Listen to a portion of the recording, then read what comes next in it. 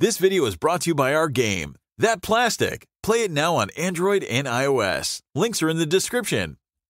Plastic is all around us, inside our clothes, toys, smartphones, you name it. But what is it exactly and where did it come from? The word plastic is derived from the Greek word plastikos. That means something that's easily shaped or molded. This is very true of plastic, as it's easy to shape during the manufacturing process, from a soda bottle to your rubber ducky.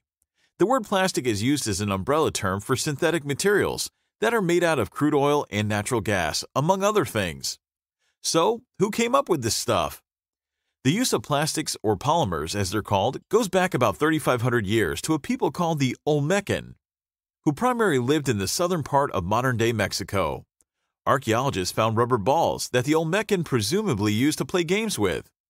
It was not until 1907 that the first plastics were synthesized from crude oil by a Belgian-American named Leo Baekeland. Because it was so easy to shape, cheap to make, and hard enough to throw out of a window, companies began using the stuff in radios, rotary phones, and toys. As the years progressed, scientists found ways to change the molecules of plastics to create all sorts of different types of polymers, from soft to hard and everything in between.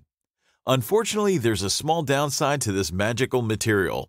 It hardly ever breaks down in nature, causes massive pollution, and major problems for our sea life.